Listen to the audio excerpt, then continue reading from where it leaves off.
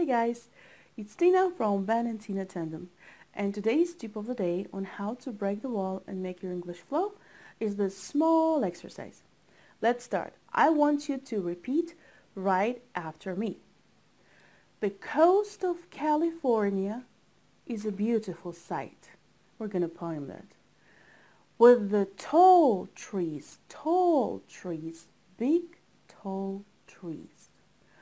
Tall trees, big tall trees. Big trees, tall trees, big trees, tall trees. Big trees, tall trees, big tall trees. Now the next time we're going to pronounce it, now you've heard all the words, I want you to put your hands into it. And let's see how are you going to manage. Okay? Let's go. The coast of California is a beautiful sight. With the tall trees, big tall trees. Big trees, tall trees, big trees, tall trees. Big trees, tall trees, big tall trees. Did you get it? Let's try to do this one more time, but a little faster, okay? Remember about the hands, it's extremely important. I'm going to tell you in the end why, so you will know why it works for you. Let's go. So, the coast of California is a beautiful sight. With the tall trees, big tall trees.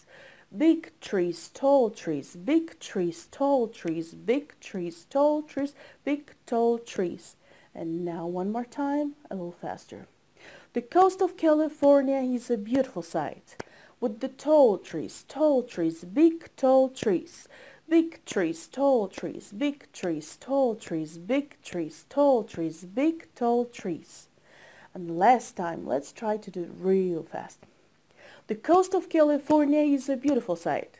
With the tall trees, big tall trees. Big trees, tall trees, big trees, tall trees, big trees, tall trees, big tall trees. Now, you've done it. I'm really proud of you. Good job. And now I'm going to tell you why hands are so important in this exercise.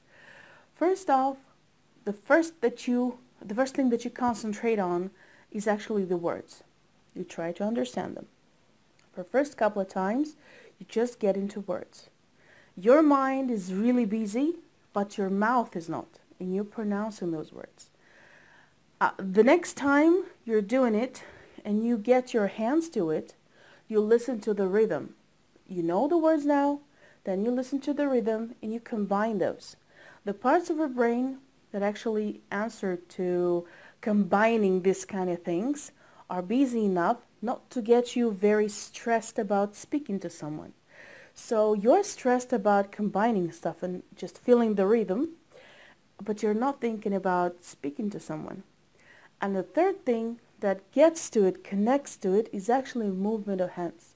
Your mind, the brain, human brain, cannot get at the same time doing something illogical, because these hands are illogical, and being stressed about speaking to someone. So what you do, you get this stress of yours, take it off the talk, and then you put it into hands. And hands you can control. And after that small and really cool exercise, you try to speak to someone, and you will see how your English will be flowing like a river, because your mind will still be in state of this trying to understand what's going on. Why does it have to connect all that?